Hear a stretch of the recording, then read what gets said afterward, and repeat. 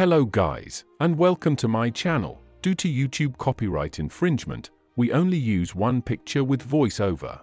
Thank you for understanding. If you love history and biographies, please leave a like and a sub. Let's start the video. Konrad Adenauer was born in Cologne, Germany in 1876. After studying at the universities of Freiburg, Munich and Bonn, he became a lawyer. In 1917, he was elected as a mayor for Cologne, a position he held until 1933. He also became president of the Prussian State Council, making him one of the most powerful voices in Germany. He was a staunch Catholic, and his ideology put him at odds with the Nazi Party. His opposition to Hitler and the Nazi Party led to his removal from office in 1933 when the Nazis were elected. During the 1930s and early 1940s, Konrad Adenauer kept a low profile, trying to escape persecution from the Nazis. After the failed bomb plot of 1944, he was arrested and interned at a concentration camp near Bonn. He survived the war and in 1945 was temporarily placed as mayor of Cologne again.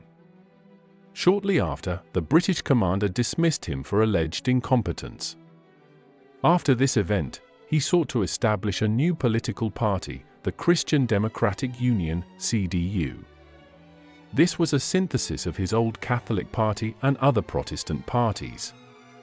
However, he fought against a synthesis of socialist ideology which many others in the party would have liked. In 1949, at the age of 73, he was elected as the first Chancellor of democratic Western Germany. Many felt, due to his age, this would be temporary, but he subsequently went on to serve until 1963, becoming the undisputed leader and powerful figurehead of Western Germany. Under his leadership, the Federal German Republic made a rapid transformation into a modern democratic state. He failed to prevent the split between East and West Germany, but he did achieve many notable success in domestic and foreign policy.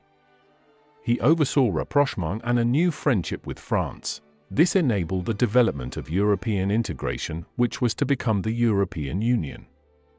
He admitted German guilt in the Holocaust and set up a series of reparations to Israel.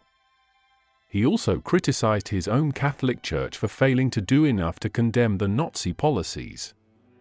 He also oversaw Germany's re-entry into the international community as a peaceful, democratic society, such as joining NATO in 1955.